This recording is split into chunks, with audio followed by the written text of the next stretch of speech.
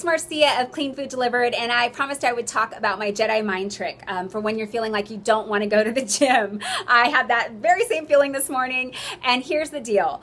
I asked myself the question, can you do something for 5 minutes or 300 seconds? That is my ultimate Jedi mind trick, because I hope you're thinking, well, that's ridiculous, Marcia. Of course you could do something for 5 minutes or 300 seconds.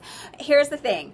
I had committed to myself at the beginning of the week, as I do every week, that I had certain goals that I wanted to meet, and so I wanted to align my thoughts with my actions. By minute 5, when I got on that treadmill today, I was feeling fabulous. My mind had cleared, I was breathing lots of energy and oxygen in, and just feeling great. So I thought, well, man, I'm here, I can pat myself on the back, let me crush the rest of this workout, which I did.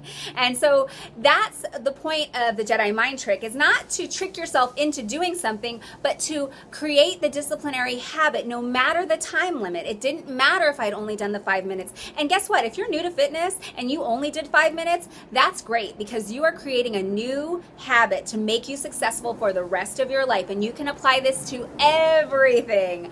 Trust me, the people that you see that are really fit in the gym, or really successful in their businesses, or really successful in their relationships, they have created disciplinary habits that you may not be aware of, and maybe they don't even know it, but they have created habits that cause them to be successful over and over and over again.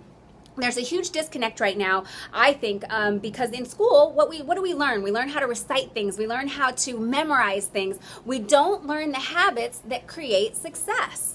So the other disconnect that comes in is these 21-day fixed diet programs, 30, 60, 90 days. Do those work? Yeah, they do. But you know what I'm concerned about? I'm concerned about the 22nd day and the 61st day and the 100th day, because that is where your success lies. It's not in this yo-yoing around. It's not letting yourself off the hook day after day. It's actually aligning your thoughts with your actions. So that's my Jedi mind trick. May the force be with you. I'm Marcia of Clean Food Delivered. Give it a go. 5 minutes, 300 seconds.